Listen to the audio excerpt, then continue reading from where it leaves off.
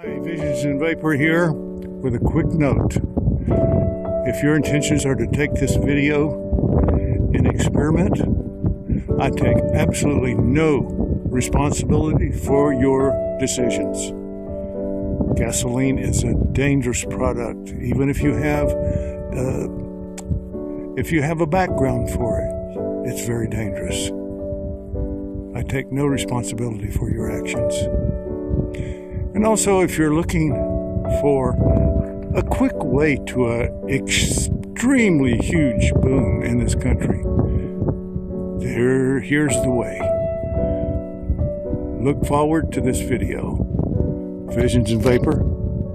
Hi, folks. This is Visions and Vapor, or how to create friendly gasoline. I'm going to tell you all about it today. I got interested in vapor carburetors about a year ago now, and decided, I'll buy a little engine and see what it does for us. See if it really does something that I can't explain. And you know what? Here's the engine. Here's what it looks like. And it did actually perform the way I thought it would. Just quickly, that's the reservoir. The engine creates a suction. That's an off and on key. The engine creates a suction, draws the air down through here, stirs the gasoline, creates a vapor. It goes through here. This is a screen. It stops backfires, the danger of backfires. Goes into this T here, mixes a little with the air, boom, into this carburetor. Most of it has been taken apart. There's no liquid in this carburetor. Unless it gets through here, it gets through the screen, and it causes a backfire, and the screen will stop it at this point. So let's see if we can start it here. Here we go. Let me give it a chance here. Okay.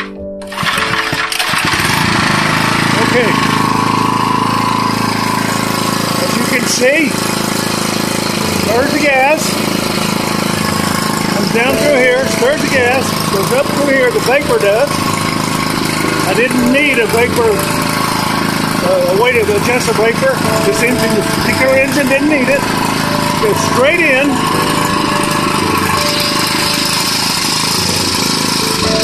My idea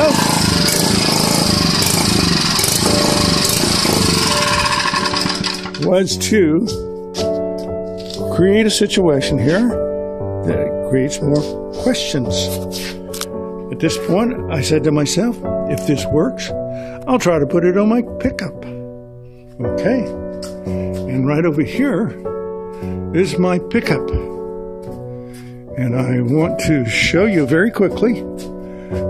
It took about 6 weeks, for this to happen. And I want to get my trusty pointer here. This comes from the gas tank. It tees off here to the new system. This old system hasn't been used in quite some time. Okay? All this is a proof of concept. It goes through this line here. As you can see, this is on and that's off. Okay? This is a pressure reducer for my gasoline. I felt like it could handle that. And this is that same type of process where this goes right before the gasoline. And I've got a leveler there from an old carburetor. And it levels about right here. Okay, at that point, we go through and you'll find a little bit of liquid there, which is usual. This I do use for this situation. This is a larger Chevrolet block engine. Let's put it that way. It goes through here, and by the time it gets here, mostly vapor. Okay? At this point, this screen stops a backfire. If gasoline or drops of gasoline get past here and into the carburetor, it'll cause backfires. That's the only way you can get backfires, is liquid. It comes over and makes a purposeful down to try to trap as much gasoline as we could, so it would vaporize And this is a tee-off right here that allows the air mixed with the vapor gasoline goes straight in here. And this is just a bonnet that has a purposeful down motion. That's going to be changed eventually, and it will be a little bit better as far as response. At this point, I found that I had a lot of backfires, and I couldn't figure out why. So, what do you do when you have a bad problem and you can't figure it out? You go to a friend. Well, I have this acquaintance I went to, and he listened to me very carefully, and he said, you know, I have this book, this magazine. It's been up there years and years. It has dust all over it. You take this magazine, and you tell me what you think. The magazine was a 1953 issue of Cars. The Mystery of the 200 mile per gallon POG carburetor. Wow. Let's see what this says. Wasn't sure about this, so I got involved with it, and just briefly, the atomizer goes into a warmer, goes into a sort of a compression ratio, and another warmer, and back in, and then straight down this tube, and that's a butterfly right there. And I'm thinking, well, why can he do this and not have a problem, and I can't? So, what did I do? This is Charles Nelson POG, Mystery 200 mile per gallon POG carburetor. Now remember, this book was 1953. Okay? This interview happened in 1933. That's when POG put his product on the market. And it performed eloquently, as everything I can tell. Okay? It actually had this on the drawing board in 1927. So what was the difference between Charles's carburetor and my carburetor? It's the heat. In a vacuum, actually the water from I took the water from the heater and put it into the gasoline with an 1/8" hose, copper tubing. That warmed it up and kept it warm and actually answered my questions. Now, what does a liquid do? A liquid is 80% efficient. What does that mean? That means that actually 20% gets burned with an old process, with the old carburetors. 80% goes out the exhaust as carbon. And we have had a lot of problems, a lot of trouble with that. So we created EPA standards and that kind of thing. The vapor utilizes somewhere between 99.6% of the process. So you can readily see the advantages. Let's see what happens when we try to start it. Okay. Let's see here.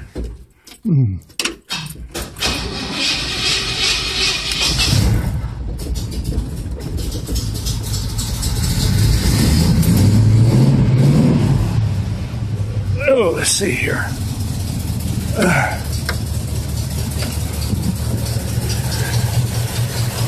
As you can see, it runs fine.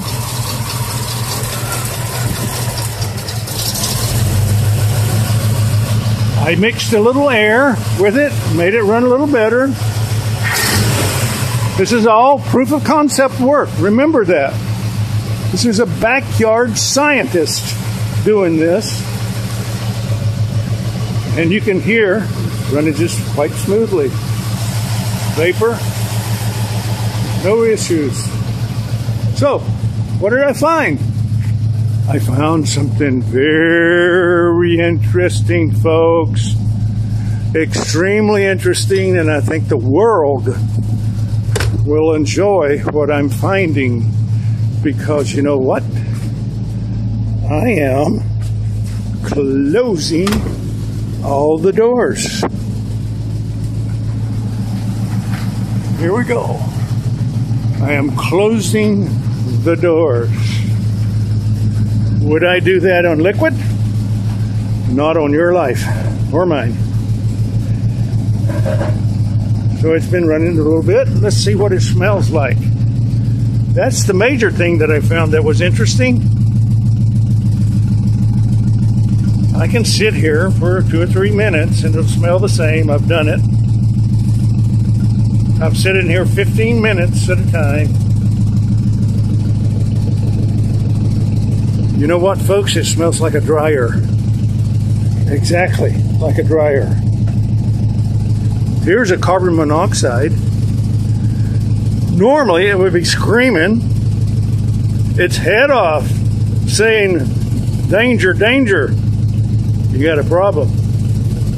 As you can see, I haven't used the gas, the liquid, in quite a while. The vapor actually turns the inside of the engine to steam and cleans out the carbon. You explain that to me. I can't. We've got something going on here, folks. Something very important that I cannot explain to you. Someone with some scientific work behind them has to get with this and create a prototype carburetor that will free the world of carbon and get 200 miles to the gallon at the same time. Now you tell me that won't create an unbelievable economy. All you people who are supporting Democrats, Republicans, Independents, I don't care what you are, you will create an unbelievable economy if you do this. I'll take you out for a drive someday soon. That seems to be working pretty well, you know. You want to create a great economy, and I've got 10 issues in my benefits package that you can go to it afterwards or not. I don't really care. I'm doing what I was called to do. That was give a year of your life to make this happen. I'll take you on a ride when I get back in the next video. Please take a moment and go to our wrap-up video. Shows all the benefits and the goodies that are going to happen if we adopt this product. Visions in Vapor, signing off.